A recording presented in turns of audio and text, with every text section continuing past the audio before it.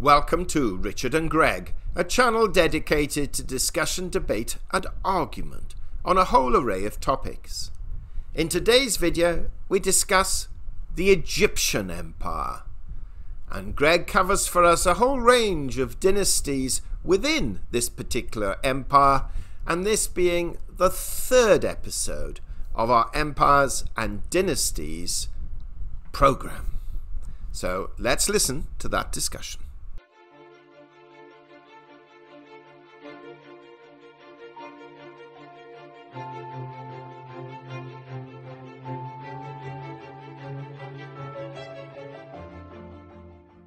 Well, this evening, it's the 25th of October, 2020, and we're going to continue with our Empire and Dynasty series with, controversially, Greg. Now, we've already covered China and Russia, and this evening, we're going to talk about the Egyptian Empire over a series of dynasties.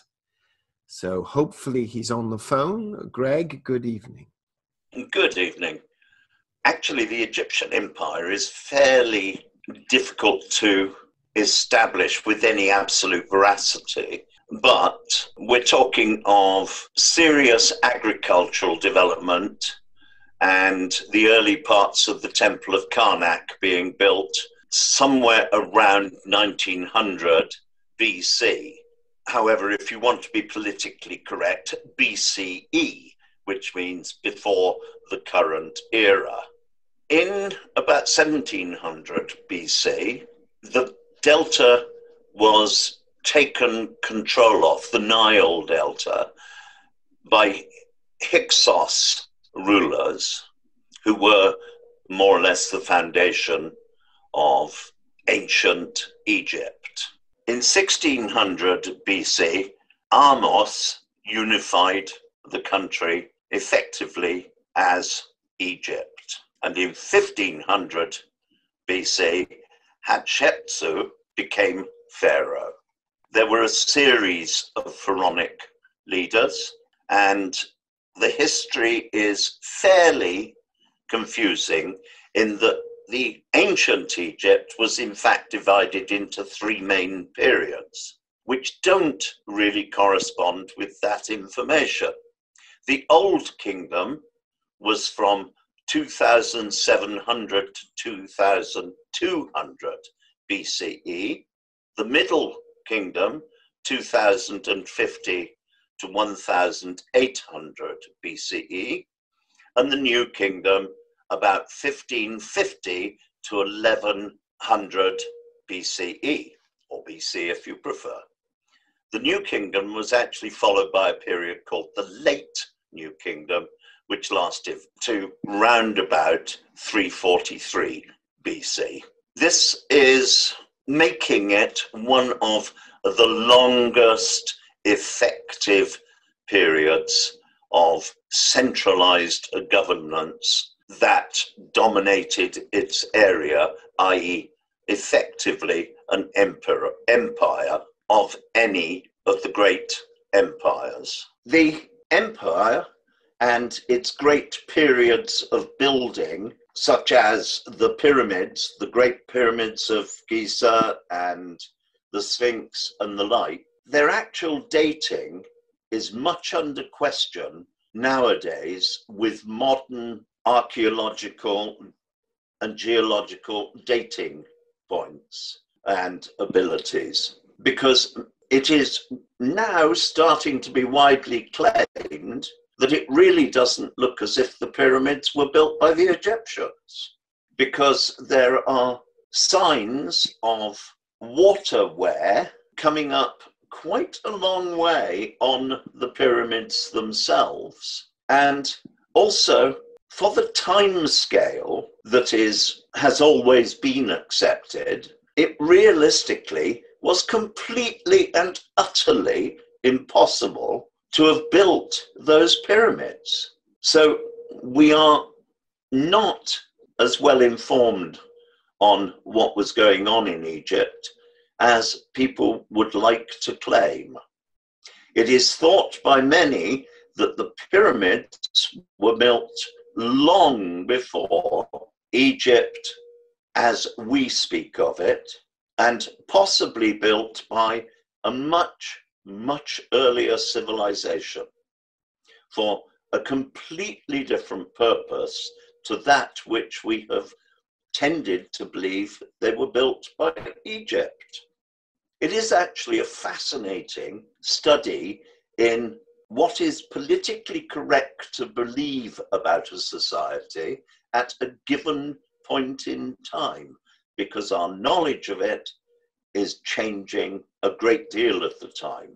It is, for instance, believed that the Sphinx, as we now know it, was a completely different carving until it was struck, possibly by lightning or some other force, and the head was completely mutilated and recarved in its present shape.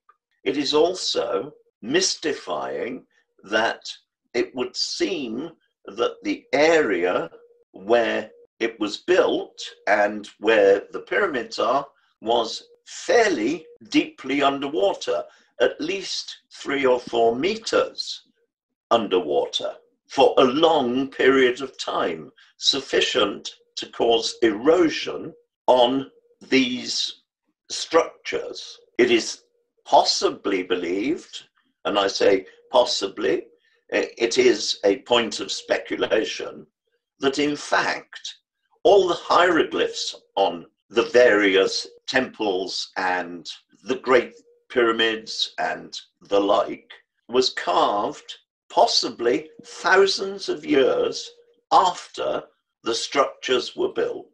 So if you want to study in confusion, I think it will probably take you the rest of your lifetime to find out the absolute truth on this. So I make no claim that what I'm saying is correct any more than a qualified Egyptologist could make such a claim. It is a theory most of the time. Egypt dominated a vast tract of land for its day, in that it dominated the eastern end of the Mediterranean, deep into what we now call the Middle East, and across North Africa and down into Sudan and Ethiopia. So it had a large empire under its control. It is also very confusing, and particularly at the moment, that there is much political correctness going on about the aim to do a remake of the story of Cleopatra and the fact that it should be an Egyptian taking the part, when the actress taking the part is being taken as the actress for that part, based very much on her looks and her acting skills, rather than her national origins. As I understand that although she calls herself a Czech, her origins are Ashkenazi Jewish, so she is from the eastern end of the Mediterranean, so she would be a correct individual to have acting the part of Cleopatra, or more correct than many others. But let us not forget that Cleopatra wasn't an Egyptian. When it comes to the crunch, she was a Greek who was the ruler of Egypt at the time. So the entire history is a complete muddle. Well, Greg, that's quite fascinating, because I didn't realize Cleopatra was a Greek. That said, we started this discussion with my saying we're going to cover a number of dynasties. Would you like to highlight then, throughout the Egyptian Empire, the range of dynasties, and to some degree, how they compare with other traditional empires, if you can? I'm not sure I can with any degree of accuracy, because so much of it is theory and based on opinions that seem to be changing at a fairly great rate of knots, particularly at the moment. And when I say that Cleopatra was Greek. To be more specific, she is from an area of Greece, as it was then, known as Macedonia. So, to be technically spot on accurate, the actress is Ashkenazi Jewish, whose ancestors were deported from what is now Palestine to Europe, probably as slaves, and she is descended from them, it is understood, having ended up as a family in Czechoslovakia, which of course is now split into two areas, the Czechs and the Slovaks. So even that is muddled. And Cleopatra, her origins, as I say, were from Macedonia. It is difficult to, in any clear way, explain the details of the different dynasties. And I recommend that anybody sufficiently interested does some of their own research on this. It is a fascinating subject, but Egypt was really split into three different dynastic groups, but also, to add to the confusion, Egypt was split into three major regions: Lower Egypt, Middle Egypt, and Upper Egypt. Thus, the history of ancient Egypt is in fact divided into three main periods. That Old Kingdom, 2700 to 2200 BC, the Middle Kingdom of 2050 to 1800 BC, and the New Kingdom from around 1550 to 1100 BC, as we said earlier. These are fairly theoretical as dates and are based on current research. So it stretched for a period of self-rule in Egypt and control of its own destiny and control of its adjoining lands and countries around the area to somewhere in the region of 2,500 years. The New Kingdom and the days of the final rulers of Egypt, such as Ramesses, was around 2,500 years, including Tutankhamun and the like. It was an interesting society in that with the power for the pharaohs, their life was sabiritic. And if you take Ramesses the Great or Ramesses II, he had a reign of 67 years and died in about 1213 BC at the age of 96. He had nearly 200 wives and concubines who bore him 96 sons and 60 daughters. So I should imagine there was a fair amount of squabbling when he died as to who inherited what. But as a society, not only was it involved in great building enterprises, many of which were surrounding a cult of death in veneration of the dead, hence the many great graves that have been found with the great wealth of the principal individual in that grave. But it also involved the worship of a number of different gods, deities that all fell below the great deity of the sun god, Ra. One of the great achievements of the Egyptian society, empire, dynastic structure, whatever you wish to call it, would seem to have been that they introduced a form of universal social benefits and taxation to fund it, in that the land was owned by the pharaoh he levied a tax on the land, and the produce of that land, the grain and the like, was handed to the pharaoh and his armies of effectively tax collectors, who then held that grain, and throughout the period when the farming was not taking place, people worked for the pharaoh, or alternate way of looking at it is they worked for the state, building the many huge temples, etc., that we know as Egypt today. Most of these seem to have been for the purpose of venerating the dead, who were incarcerated, entombed in these buildings, along with much of their wealth, their possessions, and in many cases, many of their servants. The tombs were sealed, and it would seem that the religion expected a day of resurrection, and the grave goods were to ensure that the resurrection was to the comforts and benefits that people had enjoyed during their first life on earth. This continued until the end of their power, as they started to disintegrate.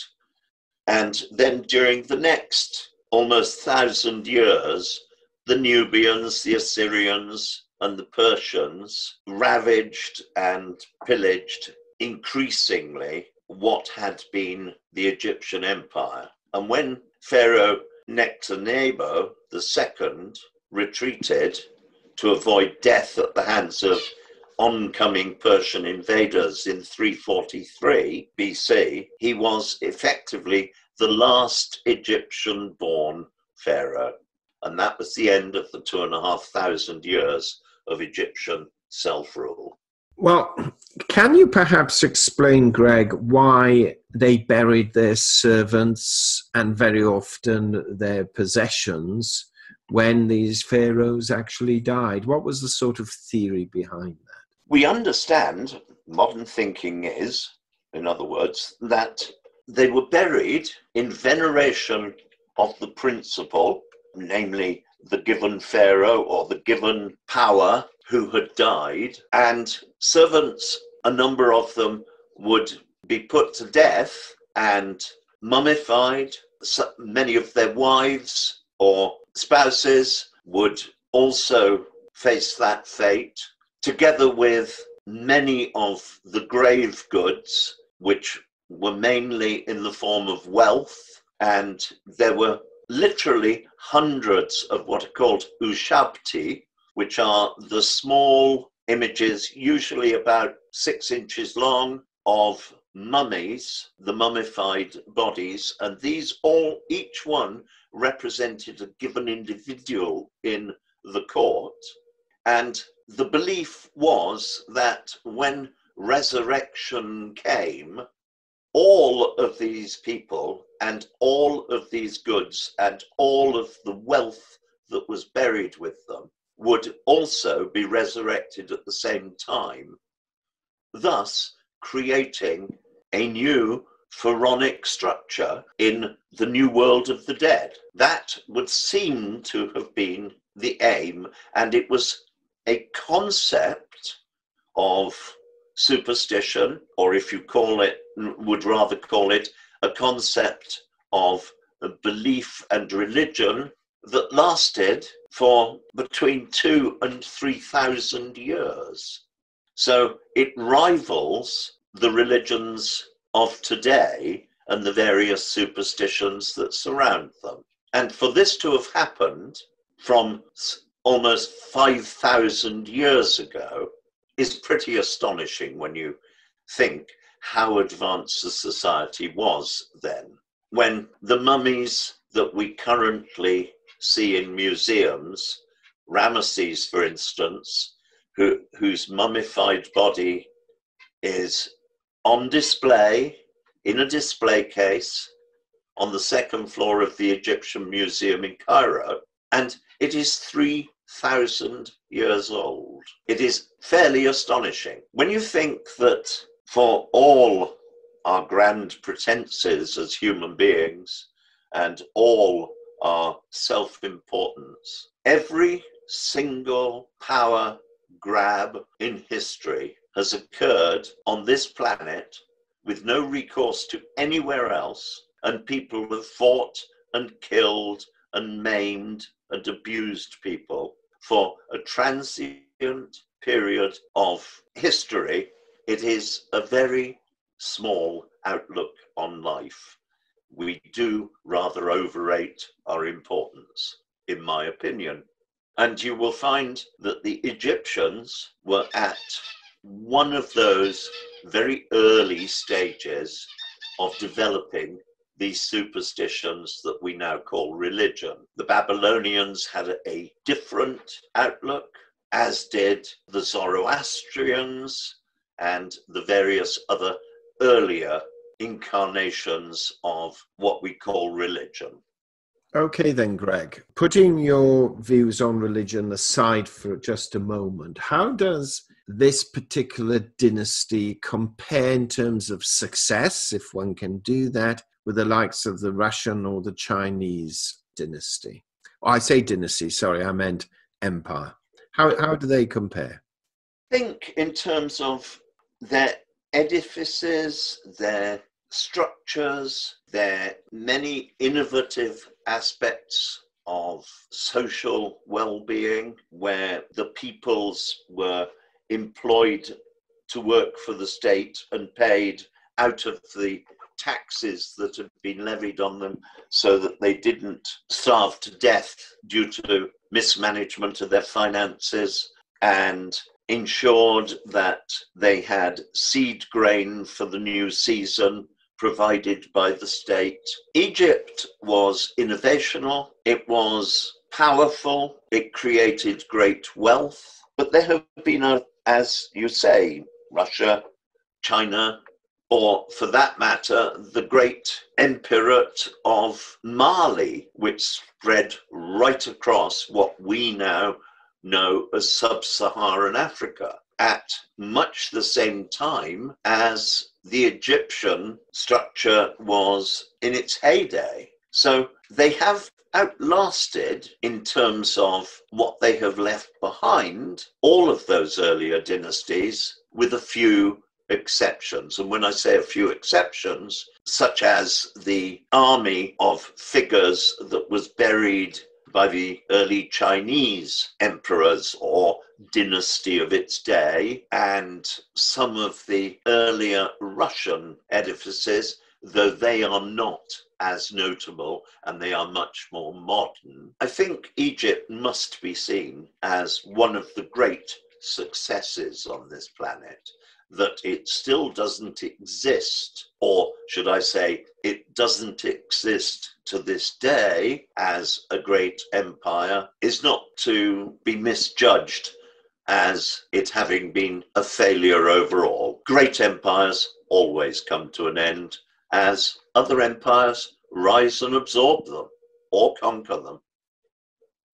And on that note, Greg, I think it's a great time to round up. Thank you very much. Have you any idea what our next empire is going to be? Or what are you contemplating?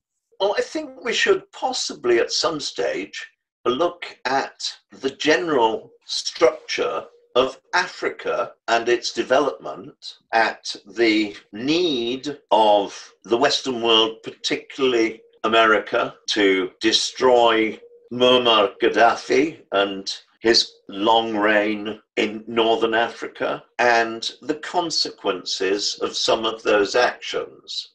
Africa is an emerging structure, whether you call it a problem or whether you call it a power. It does affect a great deal of the world, an increasing amount, especially with the current African, Middle Eastern invasion of surrounding countries, whether that is as an army of invasion or an army of job seekers that is slowly overwhelming its neighbors. It is a force to be reckoned with, whether deliberately being forced on people or as a matter of circumstance. It is a consequential situation that has to be addressed. So maybe look at Africa. Right then, Greg, that sounds good to me. Well, let's meet up perhaps later in the week, and we can perhaps get that one out this week rather than waiting a week as we did last time. Which is sorry about the delays. Well, you were delayed for a couple of weeks, and I had my own technical issues as well. But hopefully they're all resolved now, though I still can hear slight sort of clanking in the background, but hopefully that won't show too strongly on the recording. Greg, thank you very much. My pleasure. We hope you enjoyed that discussion, and if so, kindly subscribe to our channel and press the bell sign so that you are notified of our videos as and when they are published. And also in the description box below, we place links to certain books, articles, and programs which you may find of benefit, and for which we will receive a small commission should you purchase through our link. And this will help support our channel and to enable us to develop it further.